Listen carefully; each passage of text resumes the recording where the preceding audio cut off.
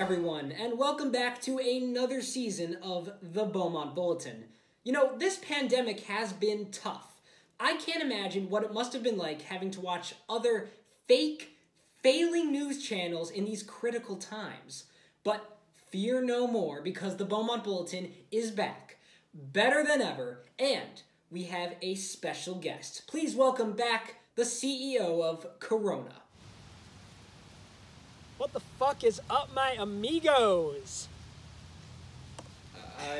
You seem a lot happier than the last time we saw you, which was you sprinting out of the studio because the outbreak was blamed on your company. Okay, look, I'm gonna level with you. Those were the darkest of times. The board was gonna quit, they thought we'd go bankrupt. I was ready to take my own life, but then it happened. What? You. Me? What did I do?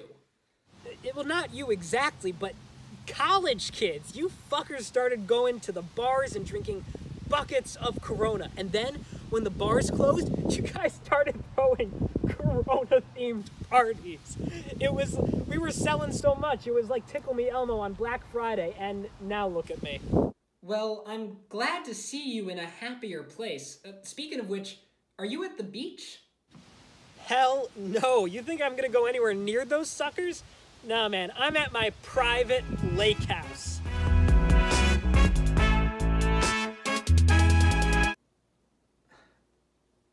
Now, you and your company have profited handsomely off this virus, but this is still a serious issue. I mean, what do you have to say about all those who have been affected by COVID-19 in this country?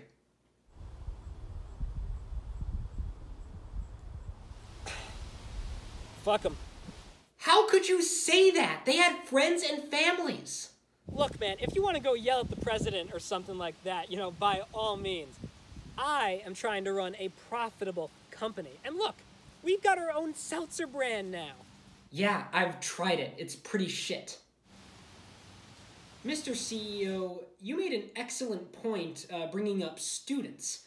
I do think you have a responsibility to remind these impressionable, socially deprived, horny college kids the dangers of getting together in large groups now that they're back at school.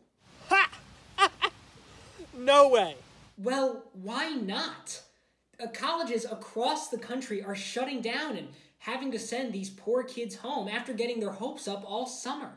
Look, man, the colleges are clearly to blame here. I mean, did they really think these kids wouldn't gather together? Of course they knew. They said that school would be back like usual. Then they waited for their full-price tuition checks to come in. Then, bam, they sent everyone back home. They sold you on a lie, bruh. They did refuse to help my friends out of their apartment leases. Yes. Yes, they did. You know what? You're right.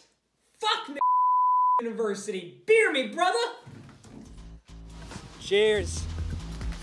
The CEO of Corona, everyone. Corona. Find your bacterial infection. Oh.